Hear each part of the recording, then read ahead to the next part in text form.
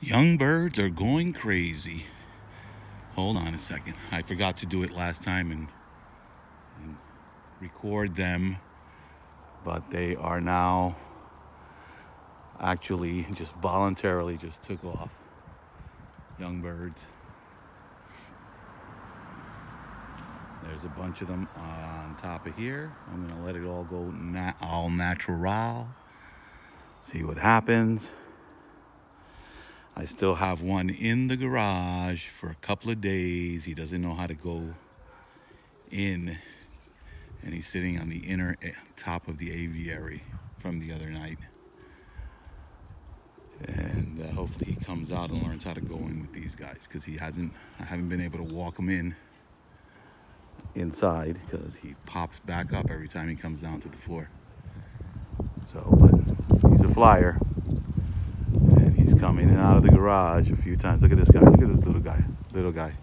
Whoop, gonna land on, hey, no, he's not gonna land on a tree. No, yeah, all right. Come on, land where you need to land, baby. Look how young. Yep, he lands on a house, that's okay. First time out, they know, though. They seem to know naturally.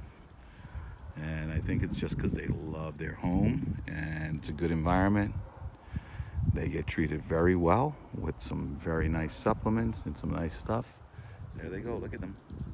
Beautiful Friday afternoon, 5 p.m. Eastern Standard Time. There goes the baby.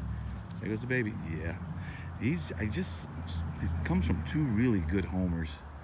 Those two little black ones look nothing like their parents. I'm gonna call them my black eagles, just cause. And there goes these guys. Look at them. Boy, look what young birds do. They're so amazing.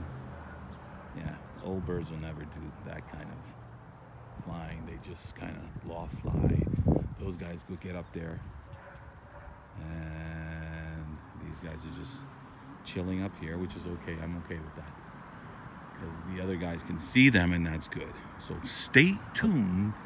Don't forget to hit the subscribe and the notification for more. I'm going to continue to train my old birds, even though I can't race them due to their bands. But I will race my young birds, and I got a feeling they're going to be, they're going to be awesome. I got a feeling. You always lose some to the predators, but it's part of nature, right? It's not that we're bad guys.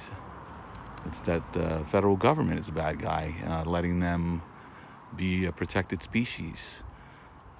Let's see one of those falcons or hawks take a cat out of a congressman or senator's wife's hand, and then we'll see what happens. Stay tuned. Don't forget to hit the subscribe and the notification.